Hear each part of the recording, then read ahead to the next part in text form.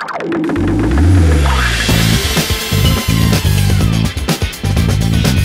afternoon, fellow reloaders. Greg Dennison here with Atlas Development Group, ADG Premium Shooting Products. Here I want to demonstrate to you today in one of our series of videos that we're doing on the ARC Ultimate Annealer.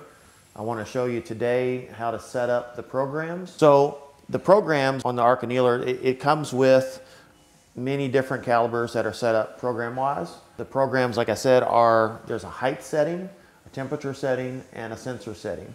So each shell is different, and each shell could have multiple programs depending on the level of anneal that you're wanting to do on the shell.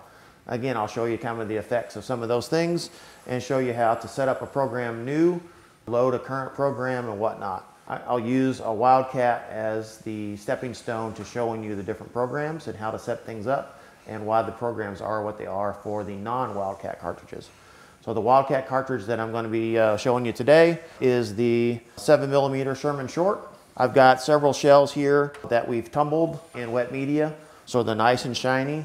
The advantage of tumbling your shells in the wet media is it does get the shells very clean, but the advantage on the ARC Annealer is that it's really easy to see the anneal line on the outside of the shell. So as I walk through this, one of the first settings that we'll check is the height setting on the program. So I'm going to measure from the base of the shell to the neck shoulder junction. So the neck shoulder junction.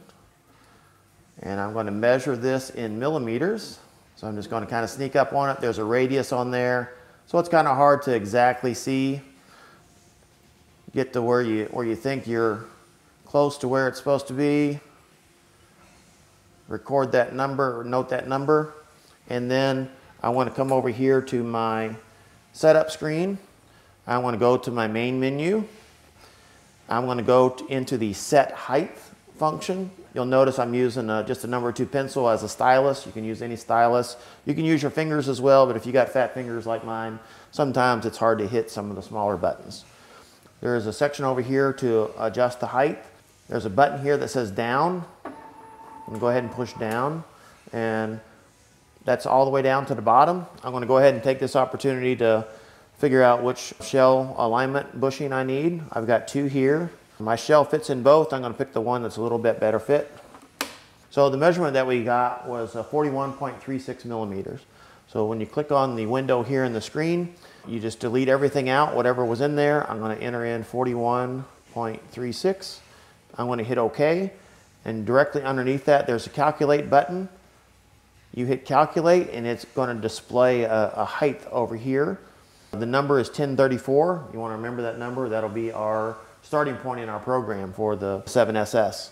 Push the down button, make sure you got your bushing in. You can push the test button, and it'll raise this up to the position of 1034. I'm going to hit save, and it's going to save the 1034 down here into my global settings. The global settings are what the machine's going to use when it's actually annealing a shell. So right now I've got my height recorded down there at 1034. You can also adjust the height here with the slider, or you can use the +50, +10, -10, -50 method. For the Wildcats, I find it easier just to put in the measurement. You can also put in the measurement from a cartridge chamber drawing if you have that, for the length from the breech face to the neck shoulder junction. That would be the number you put in there in millimeters. So now we got our height set. It's basically positioning the shell so that the shell is properly positioned in the coil. There's a series of 5 sensors in here that are actually going to measure the temperature of the shell as the shell's being annealed. And the height calculation that it just did is going to set the shell such that the second sensor is pointing at my neck shoulder junction. With the sensor array that we have in here, the sensors are positioned apart. I've got sensor 1, sensor 2, sensor 3, sensor 4, sensor 5. If you'll notice, most of the save programs are sensor 2 or sensor 3. In all of my save programs, it's best just to start off there, and one of the parameters you can change when you're experimenting with your different settings, seeing how your settings translate onto paper, then that'll be one of the variables you can change, or either the sensors or the height or the temperature. Those are your three variables again. This is the starting point to get your height right. That positions the shell properly in the coil. And so now at this point, I'll show you a little bit better view of the sensors. All right, so now I want to talk about the sensor position relative to the shells and relative to the core inside the coil here. So the sensor position on the shells in the graphic that you'll see here, they're basically spaced out about 5 millimeters apart, and the core itself is about 20 millimeters. Sensor 2 is always in the middle of the coil by design. So that gives you some idea of relative movement on your height values versus the geometry of the coil. Most of the programs are kind of set up to position the height of the shell at the neck shoulder junction, right at basically sensor 2 here in our coil. By looking at your different shells, you can see the sensor layout relative to the shell. Because shells have different geometries, different shoulder angles in particular, and different neck lengths, it can vary and where that sensor is picking up the temperature on the shell.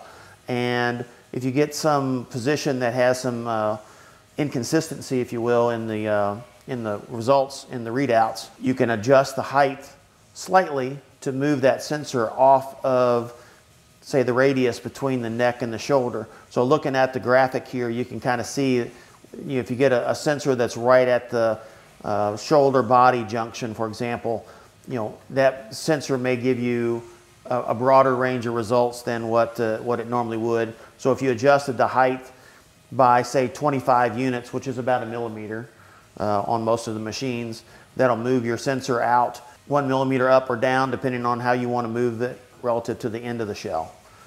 And now that we have the height settings set up, we can go into the menu and we'll show you how to update and change the MHT settings and the temperature settings. So basically we're at our height menu here. We're going to go back to the main menu. We're going to go to the set MHT settings. And once the MHT settings come up, you have the screen that basically is showing you your MHT setting. You have a slider on here, and then you have your 5 sensors across the bottom. We're going to adjust our temperature using the slider in the MHT screen. So again, I'm just going to use my stylus. You can slide this around. It'll show you the adjustment number here. And once you get the adjustment that you like, then you can hit save, and it'll save the parameter down here into your global parameters, again at the very bottom. I'm going to start off at 320 degrees. I'm going to hit save, and again, that's going to translate this number down to the bottom. I'm going to double check. I'm on sensor number 2, which is where I want to be. So at this point, I'm ready to test my first shell. So I'm going to go back to my main menu. I'm going to go into normal mode. The base drops down. Datum pulls back to make sure there's no shell or anything in there. Make sure you're starting off empty. I want to double check that I'm going to sensor number 2. I'm going to double check my global parameters at the bottom. I'm going to put it in auto mode. There's no need for me to put it in feed mode. Like I said at the beginning, I kind of moved the feeder off just because I'm only going to be doing 1 shell at a time here. But if you put it in auto mode, as soon as you drop the shell in, it'll start the anneal cycle, and then it'll drop the hot shell out. So it's in auto. I'm going to go ahead and put in my first shell. Light flashes and tells me that it's annealing. Shell drops out, and it's hot. You don't want to reach in and grab it. It's hot. I can show you a shell that I had done previously just to give you an idea. Because of the bright shiny shells to start with, you end up with a pretty good view of where the color line is on the shell, and it gives you an idea of how much anneal that you're doing to that shell with that setting. Now we'll come back to adjusting. Let's say that this shell that I just did, I don't like the look of the color line on it. It's a little too far up in the shoulder. I want it to be a little bit further down, which indicates to me that the shell's probably too hard, not enough of anneal. So I'm going to come in and I'm going to adjust the temperature right here in the normal anneal screen. I'm going to turn off auto, and there's a button down here at the bottom that goes 5 degrees hotter, 5 degrees colder. These were 320. I'm going to go up to 330. So I hit the +5 twice. I'm going to hit auto mode again. I'm going to drop my next shell in, And again, it's going to automatically start the anneal. And when she's done, it'll drop out. And you can look at that shell again and see the effect of the color line on the shell and see if you need to make another change. So the next change I'm going to make, let's say I'm still not liking what I'm seeing here, the next effect is to adjust the sensor location. And I can adjust the sensor locations in this same menu. I've got sensor 1, sensor 2, 3, 4, and 5. Right now I'm on sensor 2, and it's going to the 330 degrees that I set in the global parameters. I want to change it. I want my medium sensor, the third sensor, I want it to be 330 degrees. So you can see on this last shell, it measured 321 degrees. So I'm going to move down so that we're using sensor 3 now. And I'm going to drop in another shell after I get her back in auto mode. Annealing again. And again, I'm annealing to the same temperature of 330 degrees. This time it's going to anneal it so that sensor 3 reads 330 degrees. In this particular instance, I like the way the shell looks in the hot pan here. The color line on the shell is at a better position for me. The other parameters that you can play around with here, again, is the height. I can't adjust the height from the main menu here. I'm going to go back to the height menu. And from here, I can go plus or minus 10 or 50 units. I'm going to go plus 50, and I'm going to test that position. The plus 50 is moving the base of the shell closer to the coil. I'm moving the shell further into the coil assembly. So once we get our adjustment made here on the height, I'm going to hit save to translate the new number down into my global parameters. So at this point, I'm going to go back to my normal screen. I'm still on sensor 3, but now my height is at 983, where before I was at 1034. So I'm going to go ahead and anneal. I'm going to drop the shell in, does its anneal. Again, and I'm looking at the effect of how the color line and how the color changes on the shell as you're going along. So for example, I have a handful of shells here. We'll show you in a close-up too. Kind of the effect of the sensor position and how that basically moves the heat further down the shell. The lower you go, the lower sensor you pick on the shell for the anneal. We also have the effect of the height change. So here I went all the way to 900 from 1034. I have another sample here where I'm just changing the temperature.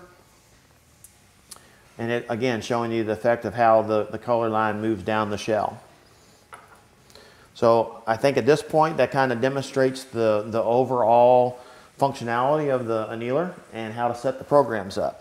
So now I'm going to go into the main menu and show you how to save the program that you just did. So I'm going to go back, exit out of auto mode. I'm going to go into the main menu. I'm going into my memories. I'm going to scroll up to the top here. I'm going to select the top one, which is empty. Type in the screen here. This is going to be my 7SS.